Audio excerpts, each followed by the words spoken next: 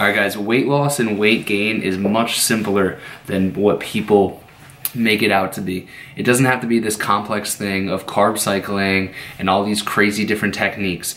All it simply has to be for weight loss is calories in versus calories out. So if you are burning more calories in a day than you are consuming, then you will lose weight. If you want to gain weight, then you need to be eating more calories than you are burning in the day, aka a caloric surplus.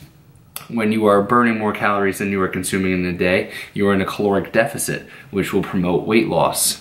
So it really doesn't have to be that complicated. In order to lose 1 pound a week, you need to be in a 500 calorie caloric deficit daily, meaning that you are burning 500 more calories in a day than you are consuming for 7 days out of the week.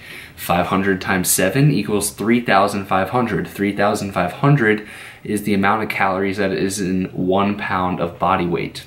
So that's for losing weight. If you want to gain weight, you just do the reverse of that. You're in a 500 calorie surplus for 7 days out of the week.